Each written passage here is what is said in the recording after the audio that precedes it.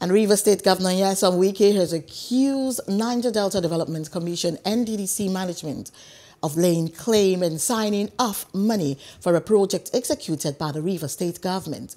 Wike raised the allegation at the Government House, Port Harcourt, during a visit by the new Board of Commission, led by its chairman, Loretta Ifeanyi, who he charged to make the difference. NDDC has become a cash cow for politicians. Look at about the money NDDC is lost in this state just to win the election here. Cash, 10 billion, carry, go and give, wasted. 10 billion you would have used to construct a mega project in a state.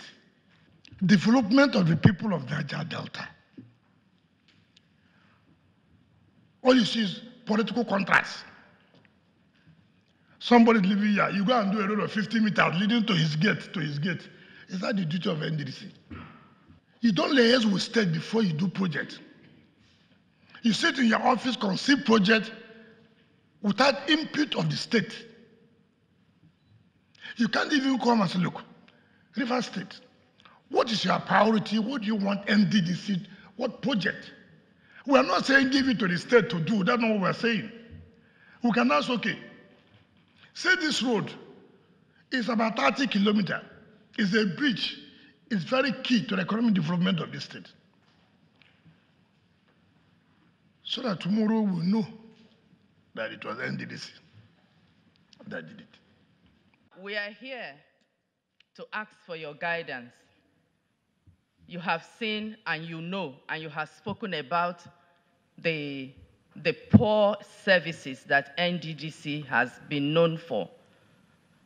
Trillions of naira has been pumped into this commission, and we have little or nothing to show for it. We are here now determined, very determined to do things differently. And with you, with what we have seen in Port Harcourt here, we know we have you as our guide, as our advisor, so that you can advise us and call us to order when you see us going astray. We want to emulate what you have done in Port Harcourt and see if we can replicate it across the Niger Delta. Hello, hope you enjoyed the news. Please do subscribe to our YouTube channel and don't forget to hit the notification button so you get notified about fresh news updates.